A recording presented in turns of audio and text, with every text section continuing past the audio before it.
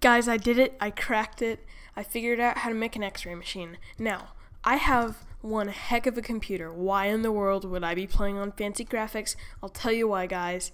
I figured out how to make an X-ray machine.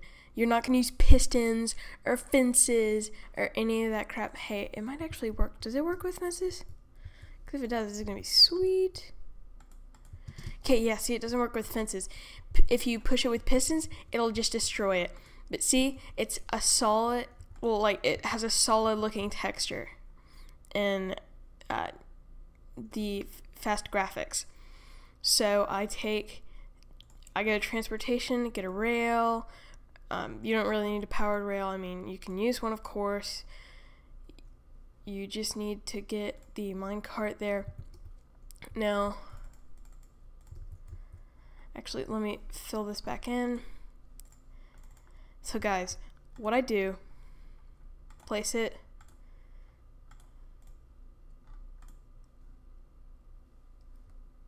What?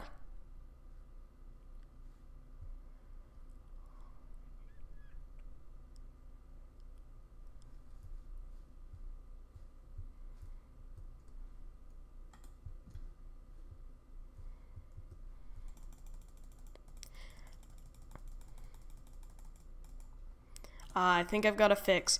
We're gonna go closer to bedrock. What depth are we at?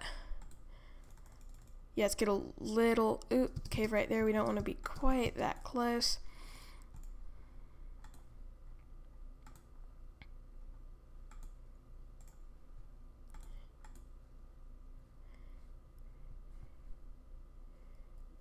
And boom, y'all.